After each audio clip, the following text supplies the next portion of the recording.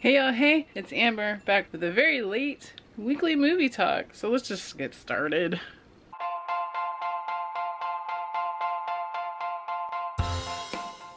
Alright, so let's go over the new releases for this upcoming weekend, which if you didn't know is April 15th through the 17th. So for this week we have 2 wide releases and no limited releases that caught my eye. So let's start with our Wednesday release for April 13th is Father Stew with Mark Wahlberg and Melvin Gibson, aka Mel Gibson.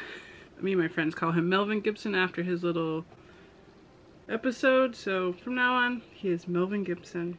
Which comes out this coming Wednesday because I feel like there's a big powerhouse coming out on the 15th, which is this Friday. It goes by this name called, you might have heard of it, Fantastic Beasts: The Secrets of Dumbledore. I wonder what that's about.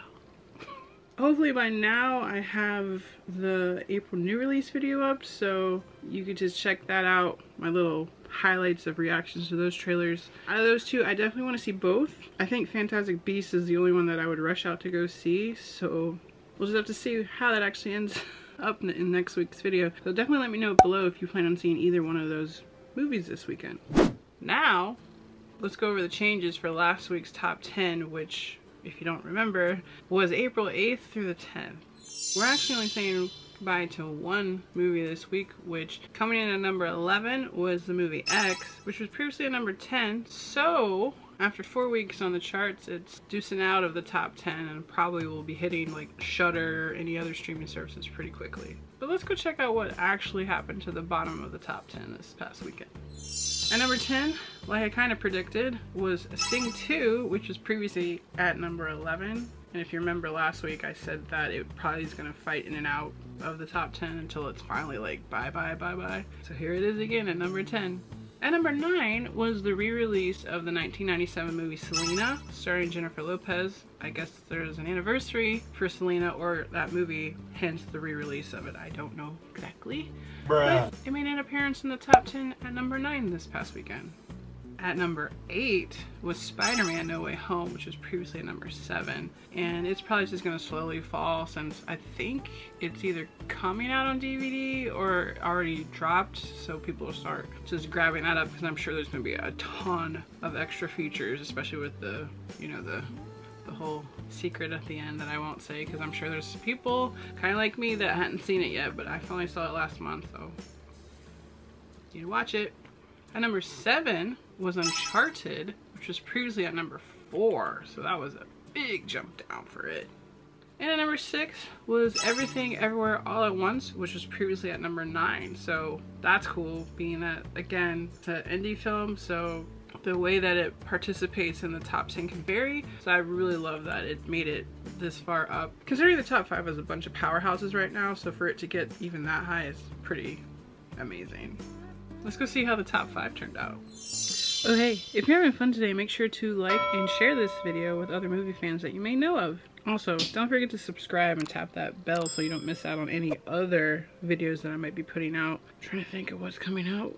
I'm gonna try to give movie review videos a chance. I just have to figure out like the logistics of what I want to put in it, considering I don't know how to officially do a movie review, but I love giving my opinion and suggestions on if you should see it or not, like if it's a movie worth seeing. So be on the lookout for that in the next coming weeks, definitely. And also, I mean, I kind of want to go back to sharing other stuff that I might be doing outside of movies. For example, like when me and Patrick went to Pigeon Forge, which you can watch in this video from last year. Wait, was that last year? It might have been the year before last. Oh my god.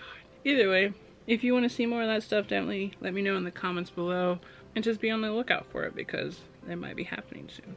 Also, I've decided to, when I have a chance, finish that origin story of my DVD collection. So that should be coming out as well soon when I find the time to finish editing it. Now, back to me. Before we go over the top 5, let's go over the predictions I made for this past weekend.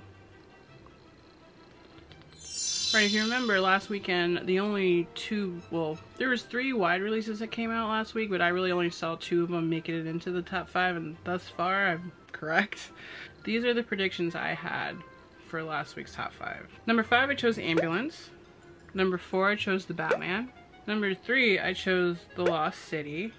Number 2, I chose Morbius, even though it just came out the weekend before last. And at number 1, I chose Sonic the Hedgehog 2, because again, it's the newest family-friendly movie. Let's go see how bad or well I did. Alright, main event. Top 5 for this past weekend, which again, if you forgot already, was April 8th through the 10th. Coming in at number 5 was The Batman, making $6 million this past weekend. It was previously at number 3, so I got that one wrong. At number 4 was the movie Ambulance, making $8 million for its opening weekend, so I got that one wrong because, if you remember, these two were flipped in my prediction, so hey, good for you, Goober Balls. At number 3 was The Lost City, making $9 million this past weekend. It was previously at number 2. Got that one right. So let's see how well I did for the top 2. At number 2 was Morbius, making $10 million this past weekend. It was previously at number 1, so I got that correct, which means unless some alien movie or anime that I didn't hear about just pops into number 1. At number 1 was Sonic the Hedgehog 2, making $71 million this past weekend for its opening weekend. That makes me so happy because I love Jim Carrey and I love James Marsden. Didn't get to see it yet, but I plan to change that soon. Did you guys see it? Let me know what you thought with no spoilers in the comments below. I got 3 right out of 5. That's pretty good. I think that was the score last week too, so good for me. Let's pick some predictions. It's prediction time for this upcoming weekend, which again is April 15th through the 17th. Now, I don't think it's gonna be that hard of a choice to figure out how the top 5 might pan out for this upcoming weekend, but let's just give it a little shot, shall we? I'm rolling the dice on this one, but I think for number 5 might be Father Stu. It's a true story drama with Mark Wahlberg and Melvin Gibson, so I don't see it gaining a lot of traction at the theaters, but for the people that love dramas and true stories, or just Mark Wahlberg in general like me, we'll probably go see it as soon as they can, but I don't think there's going to be droves of people going to see it, so I think it might land at number 5 this upcoming weekend.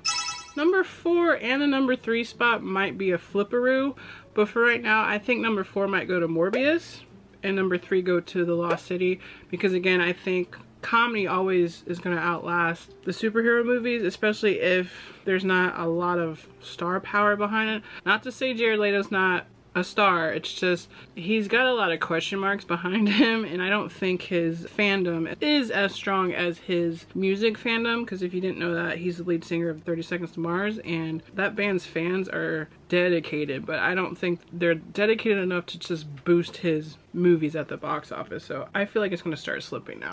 Number 2, I think is going to be Sonic the Hedgehog 2, because it's going to continue just to bring in a lot of money, because again, it's the only family-friendly movie that's out right now, since Sing 2 is at the bottom of the 10. So that's how I think it's going to land for this upcoming weekend. Because at number 1, I think anyone's going to predict this, but Fantastic Beasts: The Secrets of Dumbledore, which is the 3rd installment of the Fantastic Beasts collection of movies from the Harry Potter universe. I myself would like to go see it. I need to actually buy tickets, to be honest. They're probably sold out. How do you guys think the top 5 is going to turn out? Definitely let me know down in the comment. And when I remember to, I'll put mine down there as well so that we can compare and see who gets more right next week. That is a wrap for this week's movie talk. If you had fun today, definitely let me know down below. And until next time, tell your mother I said hello.